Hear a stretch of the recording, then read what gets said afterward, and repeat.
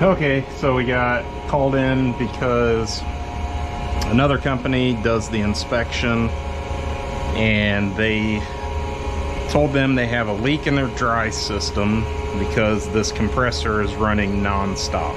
When I came in, the compressor wasn't running, and he said that that other company did something to get that to stop running, but he's not sure what. So anyways, so we're running about 25 pounds of air on the system.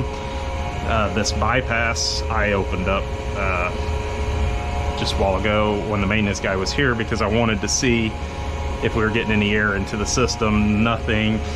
So then you look down, well, we don't have any air in the tank. We're at the same pressure as we are in the system.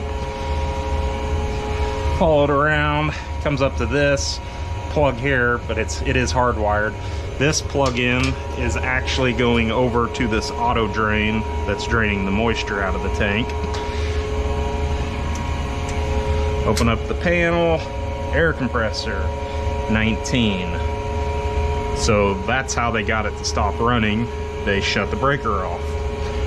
Left the system in service. I'm not sure how long ago that was. I know it's been at least 2 days. So this system has had the breaker off for at least 2 days, and we're sitting at 25 pounds. So we do not have a leak in the system. We know that much. So we're gonna flip the breaker back on.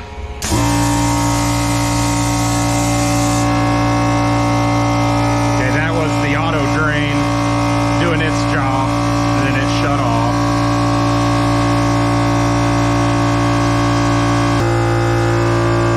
All right, it's been running for about a half an hour. System pressure got up to 31 and it stayed there. That's something else to point out. Plug in the relief valve.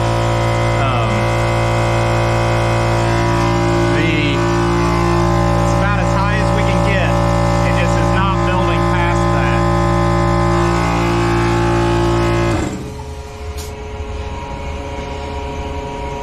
So our system's up to pressure. Like I said, the system got up to pressure pretty fast, but the compressor is not building past this air pressure. So basically the compressor is just, it's at the end of its life. It's worn out. You know, it can pump air up to a certain pressure and it can't build past that.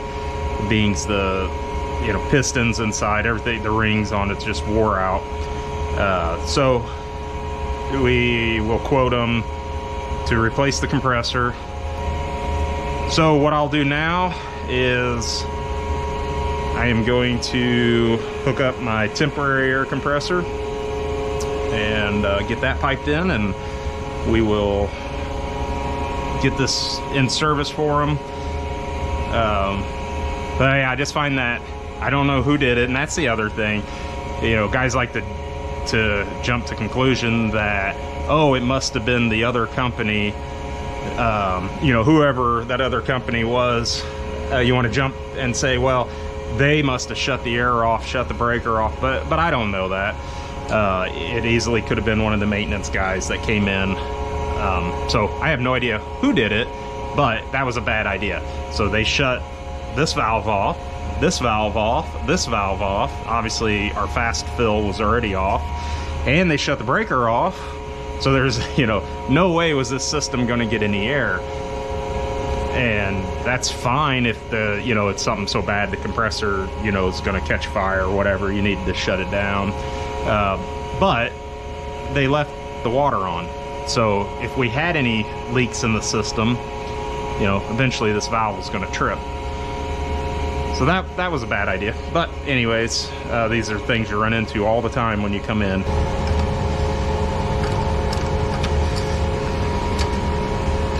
There we go.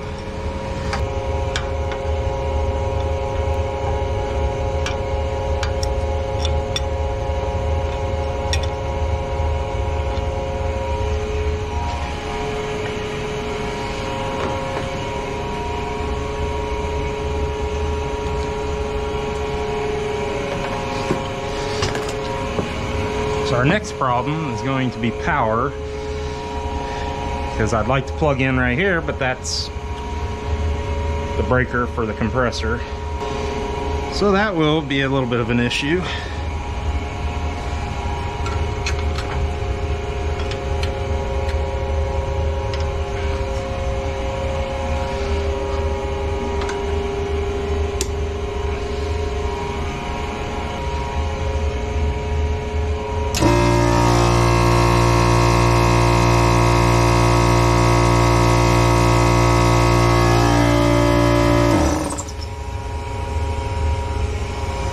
That's lovely. I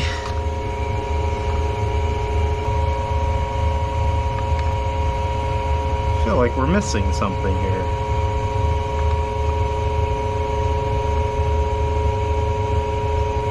Cover goes on here. Here's our switch, which you can see there.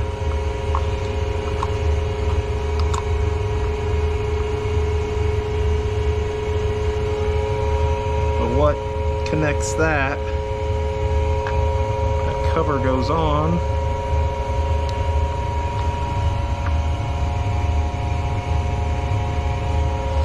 I feel like there's something missing.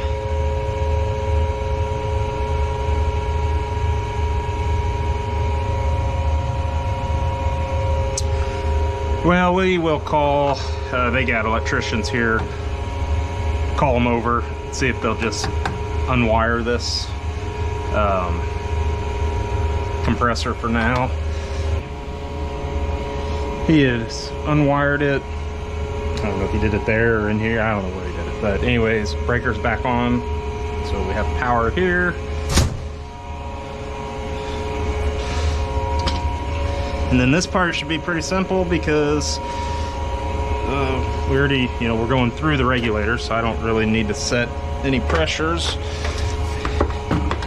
And this is all temporary. It's gonna get noisy. I had the 3/4 globe valve shut off on the system and noticed that my air compressor was losing air. So here I'm just soaping everything down, trying to figure out where the air leak is. Ended up being the strainer on the air maintenance device. And so what I ended up doing was just rehooking up to where I'm not going through the regulator on the air maintenance device anymore, and I'm just using the regulator on my air compressor since this is just a temporary setup, and that worked out just fine.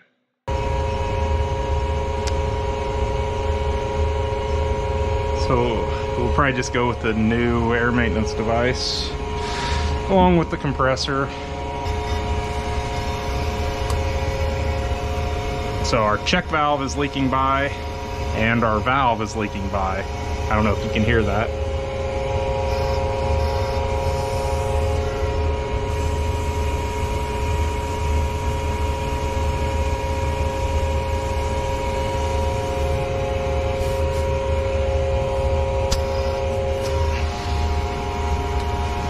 So, because I'm fully closed here and you have a check valve here. So both those are leaking by. Here's what's going to happen. So I say, okay, I'm already replacing the AMD. We're already in this deep. We're replacing the relief valve. So let's go ahead and replace the globe valve. And let's do the check valve too, because we know it's also leaking by, because it should be sealed up, which those are brass on brass and hardly ever hold. Or we could pull it apart, try and clean it. Yeah, good luck. So anyway, so I decide, okay, I'm gonna go ahead and do that. Well, the first thing that happens, I go to take this out and this nipple snaps. It's either gonna break here or it's gonna break right at the dry valve. Most likely. And based on how everything else has been going, I can almost tell you that is gonna snap. I'm gonna be really mad if I go through all this work and these globe valves don't hold and we're still leaking air.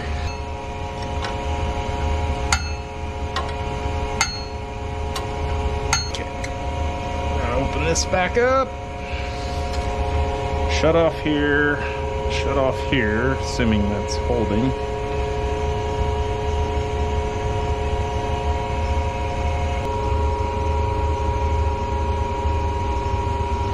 All right, I got some air going through now. Saw the gauge come down just a little bit.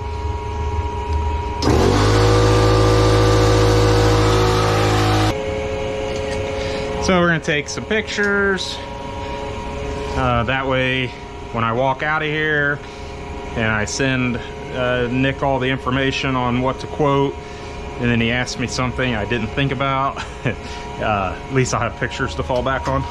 So the other problem here is now I gotta get them a quote for a new compressor. Well, you have to meet that NFPA fill time of 30 minutes. So I need to know what size system this is. Now there's absolutely nothing here to tell me that.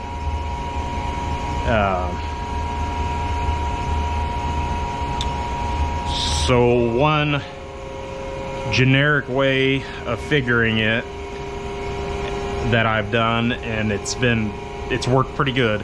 As I know, this compressor is rated at 28 CFM, actually square cubic feet a minute, but at 90 PSI. So lower than 90, it's actually producing a little bit more. But with this particular compressor, I've had pretty good luck at, time how long it takes to fill that system. Up to the 30 pounds or whatever, and then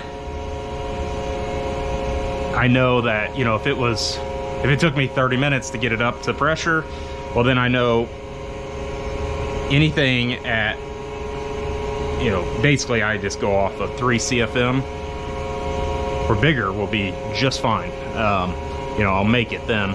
So I just kind of base it off of how long it takes me to fill, and then I figure it up on what size to go with.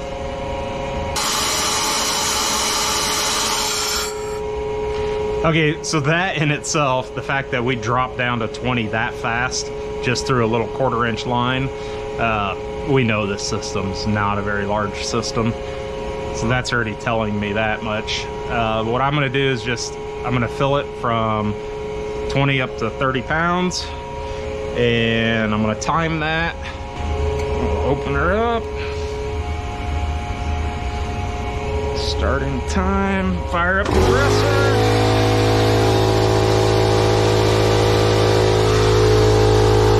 Our 3 minutes to bring it up 10 PSI on a compressor that's only putting out 2.8.